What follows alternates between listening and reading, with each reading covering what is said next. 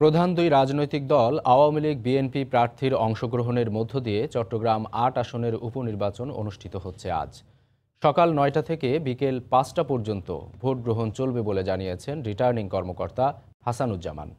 নগরী ও উপজেলার ১৭০টি কেন্দ্রের ১,১৯৬টি কক্ষে ভোট গ্রহণ অনুষ্ঠিত হবে। সুষ্ঠু ও শান্তিপূর্ণ পরিবেশ বজায় রাখতে নির্বাচনী এলাকায় পর্যাপ্ত আইনশৃঙ্খলা রক্ষা বাহিনী মোতায়েন করা হয়েছে। বোয়ালমারী উপজেলা মহানগরীর চান্দগাঁও ও বায়েজিদের কিছু অংশ নিয়ে গঠিত চট্টগ্রাম ৮ আসন। এখানে ভোটার সংখ্যা ৪,৭৪,৪৮৫ জন। উপনির্বাচনে বিভিন্ন দলের ৬ জন প্রার্থী অংশ নিচ্ছেন। তবে মূল লড়াই হবে আওয়ামী লীগের প্রার্থী মোসলেম উদ্দিন আহমদ ও বিএনপি প্রার্থী আবু সুফিয়ানের মধ্যে।